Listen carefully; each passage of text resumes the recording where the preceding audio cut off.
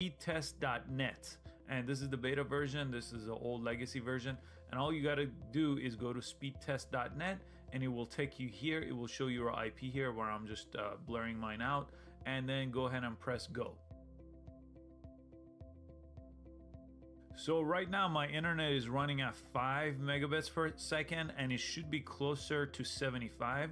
That's the Xfinity speed that I have my plan here at home.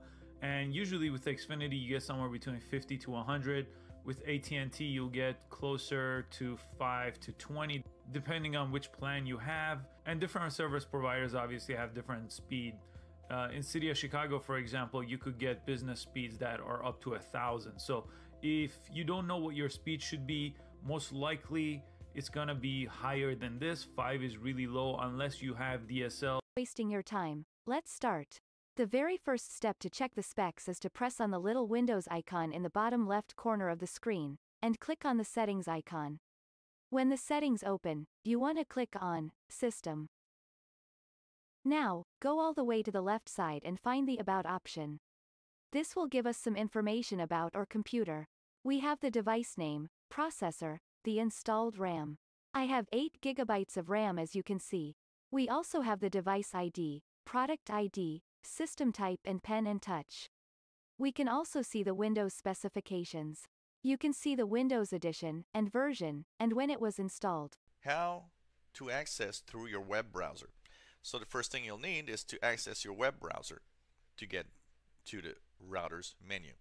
The menu in every router is made to be viewed through a web browser, like a web page. Now you need to know what is the URL, or what's the address that I need to type in the address bar at the top to gain access to my router. To find IPv4 default gateway is in general the router's own IP address, and it's that same address that you need to put in your browser window.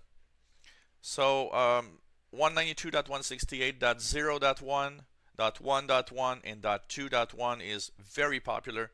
A lot of routers use that, but it could be different. For example, Apple routers often are at 10.0.0.1, and even some PC routers go there. So depending on the router you're using, it might be different.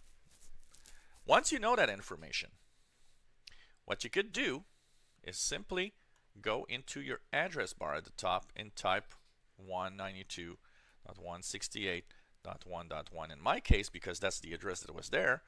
Or if you have your own address, enter it there and press enter. This will give you an access. And here you see my link system. Show you how to connect the internet from router to laptop via an internet cable. Now connect to the internet cable router LAN port.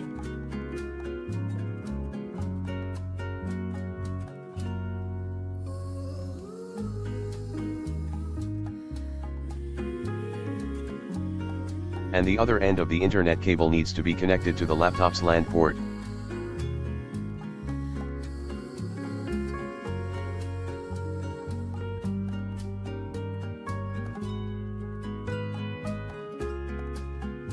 Now go to the computer screen to see the details.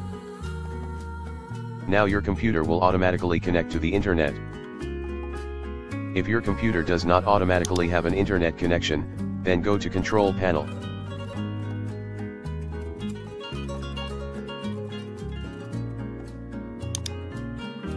Then click on Network and Internet.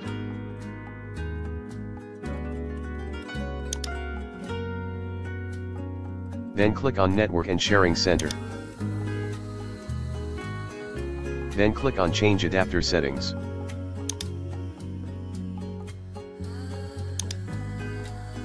Now right-click and enable Internet.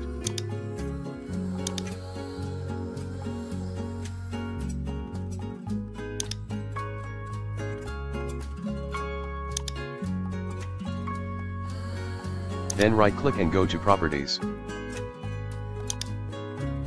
Now click on the Internet Protocol version box. Then click OK.